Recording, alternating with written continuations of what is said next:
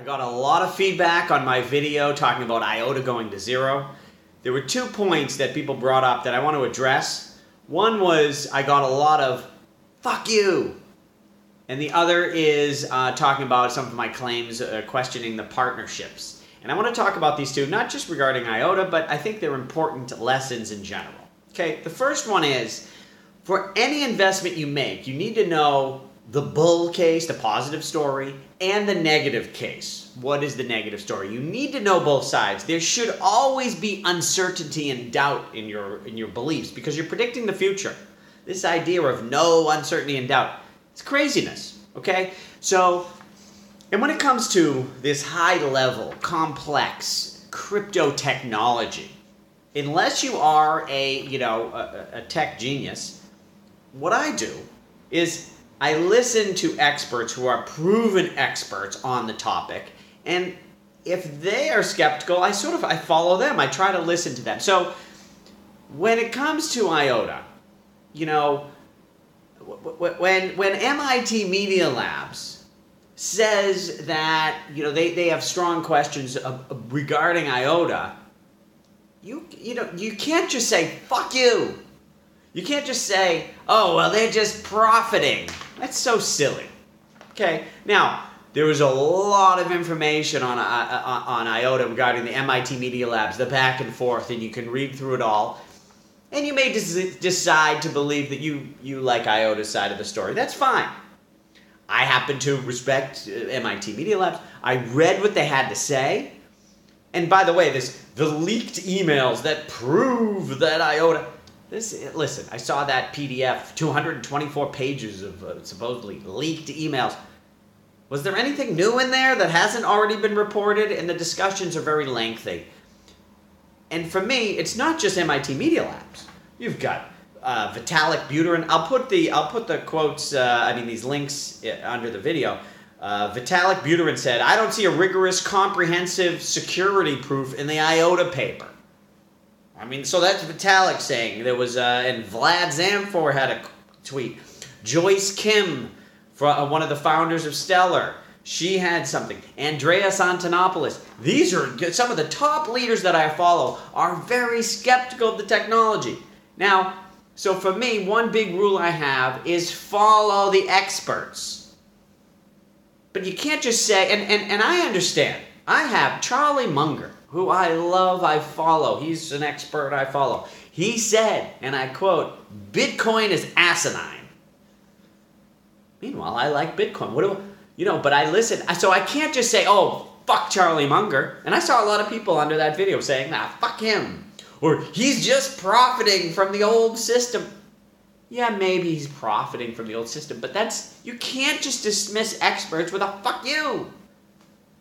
So I took some time to think about what Charlie Munger's saying and his points, and I have boldly decided that I disagree with Charlie Munger. As crazy as that may be, I have decided to do it. But it's not because I just said, "fuck him now, I don't like him, unsubscribe."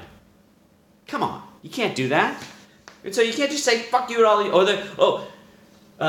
Vitalik, he's just pumping Ethereum's price. Come on. Really? And this whole thing about pumping. I appreciate the compliment to those of you who think that I can move billion-dollar market prices with my stunky little YouTube channel. But I'm sorry, I can't.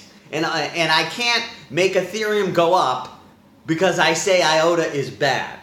And I don't know what's worse.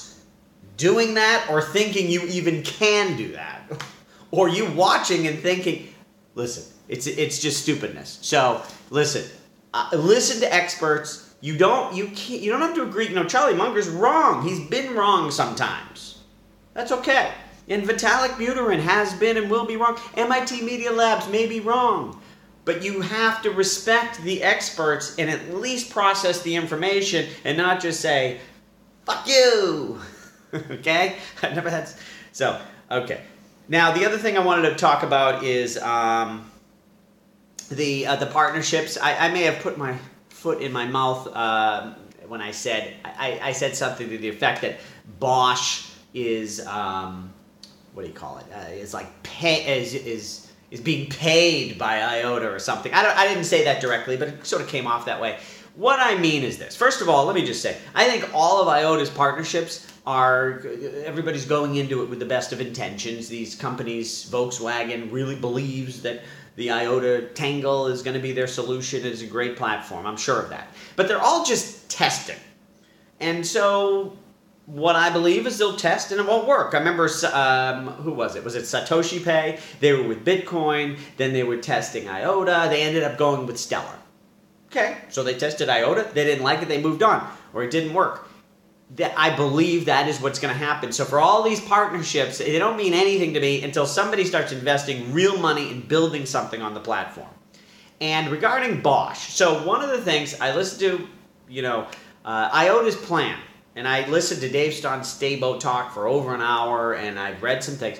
So one of the points about IOTA is that they say, it works great, but if it's integrated with a computer chip, it's even better. And that's sort of their long-term vision. And so they're working with Bosch, who happens to make computer chips.